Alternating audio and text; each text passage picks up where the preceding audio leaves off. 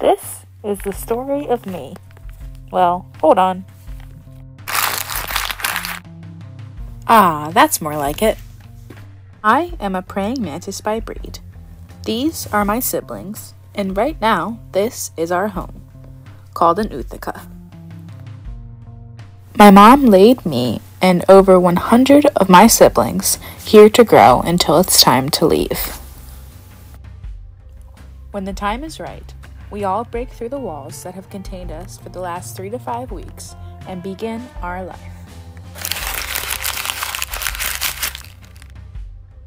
At this stage of life, we are not quite yet praying mantises. Instead, we are called nymphs. Over the next few months, we explore,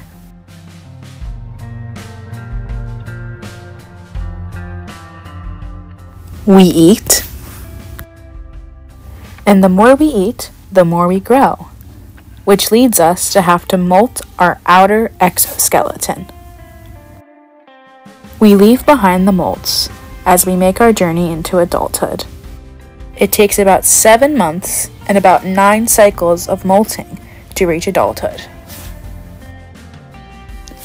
A perk of this age is the development of our wings, which makes it easier to get places and keep away from predators.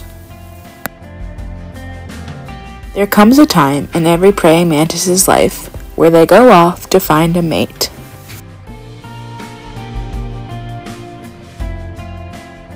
Together, the mom and dad create new life.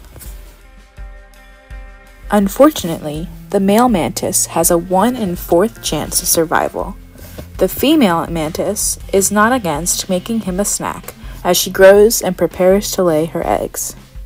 But the good news is that if the male is made into her meal, he contains important amino acids that can help protect the baby's chance of survival.